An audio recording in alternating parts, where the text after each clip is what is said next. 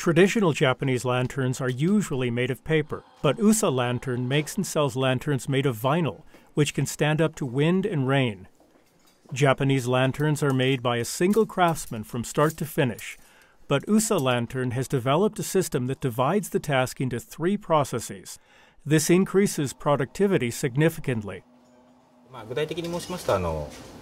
最初の工程が型組み、ひご巻きで続きまして、生地張り、のり付け、次の工程として、乾燥、型外しという工程にですね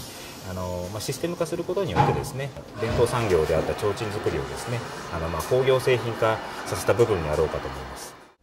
いわゆる提灯作りの型というのはやっぱり木製の型を使っていることが多いです。で例に漏れず私どももですね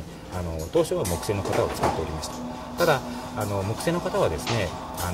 使っていくうちにその摩耗劣化がやっぱ著しくてですね耐久性に乏しいという、欠点がございます。それをですね私どもの会社では全部が全部ではございませんが主品目に関してはですねアルミ製の型に切り替えることによってですね耐久性の向上、あと作業性の向上というのを実現しております。USA Lantern has developed an automatic frame winder. Also, for the shade attaching process, the company has improved work efficiency and reduced the burden on workers by designing the workstation carefully.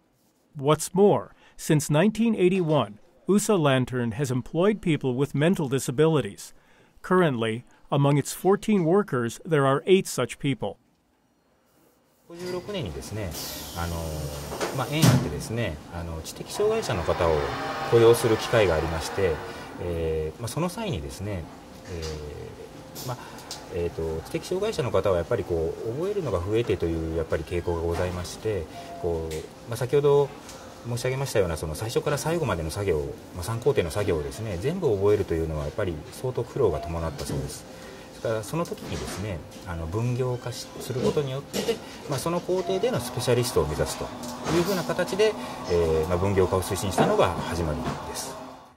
USA Lantern hopes to increase its opportunities to employ people with mental disabilities.